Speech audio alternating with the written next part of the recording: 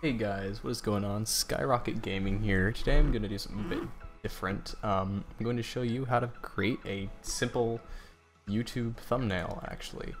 So it's basically for just kind of, thumbnails are important. They can drag attention to your videos on the screen. They kind of drag people's eyes to it in a way. It makes them actually want to click on it. If you don't have a good thumbnail, they're just kind of pass it over. It's not going to really mean much. So you can do this any copy Photoshop, Gimp. It's pretty simple to do. Any basic photo editing program will get the job done. Me, I'm using Photoshop CC. You can probably do the exact same in Gimp. Photoshop Elements is a free version of it. Usually any version will do. So what we're going to do is we're going to start off and we're just going to open your thumbnail picture that you want to use. So I actually have one saved right here. I have a nice green background. So when we open up this background, it's just kind of a plain flat background, but it kind of pops, it kind of drags your attention to it, and obviously you're going to want to put words on that background that pertain to what your video is. So if I was making a Arma 3 video, for example, and I wanted to make basically, if I wanted to say Arma 3 Exile, I would make a text box here with the text tool on the side. In Gimp, it's going to be the same general concept. Same drag and drop thing with the text box, and you just want to type whatever you want. So for example, Arma 3, and then maybe you want to create a second layer here. So you just, I don't think you really have to split it up. Layers are very important when making these, so you can easily manage all of your projects and all of the stuff that's going on the picture at one time. So you want to take Arma 3, and maybe you're going to want to take this, move it around, kind of adjust it. You can place it by just selecting different tools, so now that's in place. And now you're going to take the text tool again, highlight the wrong thing, and then you want to take the text tool and you want to make another box right here. And they like your kind of your subtitle. So I could do Exile Island Wars, or let's just do, I think that will fit. Island Wars, Exile Island Wars. All right. So yes, you could probably use this as your subtitle. You could use this as your kind of your thumbnail right now. Yes, it's simple, but it doesn't really pop it. It kind of just looks like a simple thing. Another thing you could do, for example, instead of using a green background and just a white text, is put an outline around your text that really makes it pop and it really makes it stand out to the viewer. So what you want to do is you want to go into the bottom right hand corner where it says FX, and you're going to want to highlight either one of your layers. And for example, I'm going to start with the Arma 3. You're going to want to press FX, and you want to go to stroke.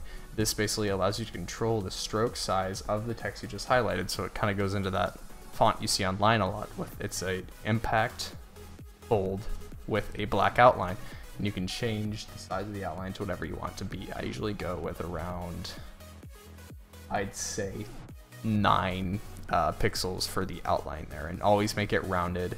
It looks really good. Your color is black, so you want that to be able to contrast on everything, so it's super easy to read. And put the position on the outside. If you put it on the inside, it extends itself inwards, and it looks kind of strange, I guess. Opacity 100% all the time, makes it easily visible. Fill type always black, so like I said, so it can be contrasting. There's that. You apply it, you do the exact same thing. Click on your subtitle, FX, stroke, and it should have it saved for you with 9 pixels. You just want to apply that. So there, now you have some good fonts or words that stand out among the background. It looks good, but you can add other things to it, and you can also have backgrounds that pertain to the game, for example. So if I were to just open a different folder here, right here. So here's a screenshot. This is from a game right here. So if I were to take this screenshot, I could take this and add those same lettering I did before, and so it pertains to the game. I've already done that before. I actually already made a thumbnail like this, right there. Right here, I did the same thing. Arma 3, Exile Car Chase. It's black outline, white font. It contrasts on everything. Super easy to see, easily visible, and it pertains to the game. This is something somebody's want to click on. Your eyes are dragged to that font. Also, you could add maybe different pictures to it. You could add your logo. You could add, maybe if you're playing Minecraft, you get a picture of a creeper or something like that. And that's when you could take in like creeper. So you want to go, you could go to your Google Images, whatever, say I want to take this. This is an alpha background Minecraft creeper. It's super easy to do. It's an alpha background, so it's a vector. It's not a vector actually. You can easily drag and drop that. So if I want to view that image and I can save it to my folder that I'm dealing with right now, FF, I can save that image right there. So it's saved to that folder. Now, what I can do is, I'm just going to use this for example, I can drag this to the side here, and I can open up this folder, and I can find that image of the creeper that I just saved, and I can drag this on. There we go. So now, I have a separate image on my thumbnail here. I can drag this image around, I can resize it however I want, I can put it wherever, and the background will mesh because it is an alpha, and an alpha means that it is a shape that is a dynamic shape where its background is not white, but the background is whatever is showing behind it. So you can easily overlay it on things. You can place this here maybe, and then I have my logo here. Yes, so you can place that wherever you want, make it very dynamic sort of background. Also, you can add custom colorization or filters to your background photo. So for example here, let's go to our back project. We have Arma 3 Exile Island Wars. So just for the time being, what I'm going to do actually is I'm going to hide both these. I didn't delete them, they're just being hidden. I can go to my background here. This is currently locked because there's a background, so I'm going to go Command J, and I'm going to create a copy of that background so I can edit it without having to edit my original copy. So once I have my original copy, same thing. You want to go FX, and you want to go for whatever you want to do, color overlay. And you want to do your blend mode as maybe just a normal. You want to just hit OK. Now, this is your color overlay. So you have, right now I have a gray color overlay. And what you can do is you can change the opacity of that color overlay to be something else. So let's just create another color overlay on this and lower the opacity. Now, I've kind of made that grayish in a way. It's a gray, it kind of dims it out. Now, what I could do is I could change the color of the color overlay by pressing I think.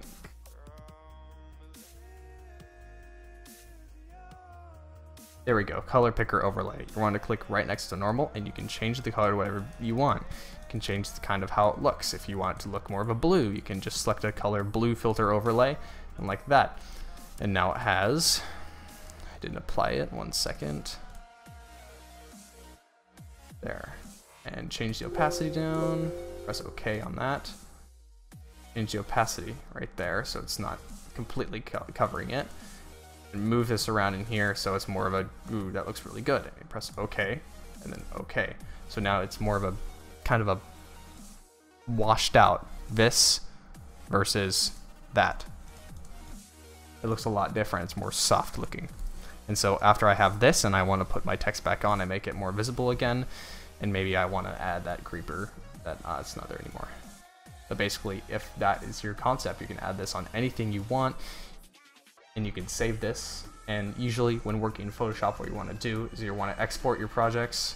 You want to go export as, because if you save as, it's going to save it as a .psd, and that is a Photoshop file that you can only edit in Photoshop, and it's not an actual image. Actually, I recommend resizing your image. So you want to go to image, you want to go to image size, and you want to change it to the height. Put it as 720. Because it works better. Sometimes YouTube is a bit weird when it comes to adding things onto its thumbnails, is that if it's 1080p, sometimes it'll be too big. I've had experiences where 1080 was too big and I had to say this to 720, it doesn't really matter.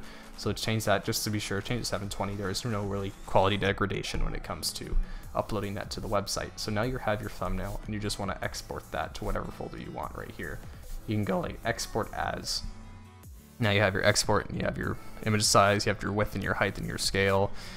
Keep as a PNG, JPEG, whatever you kind of want to do, and just press export, and you choose wherever you want. So I go to my desktop, that folder, and I just save it there. Now I have it in the folder right here, easily accessible as a regular image that I can upload as a thumbnail.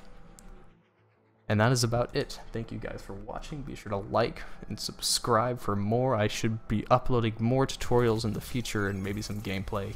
And be sure to check me out on Twitch, and I will see you guys next time.